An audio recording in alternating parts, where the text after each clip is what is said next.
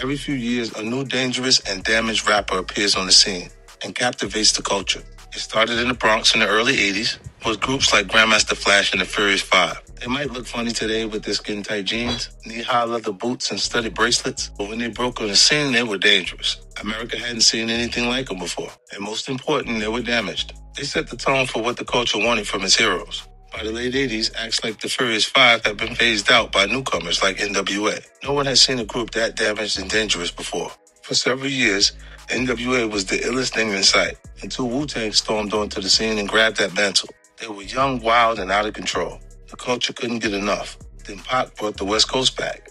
No one was more thrillingly damaged than Pac after he signed with Death Row. He was taking shots at undercover cops, strutting in courtrooms, and surviving assassination attempts. There's no telling how long his reign could have lasted if he hadn't been killed. After Pac, it was my turn.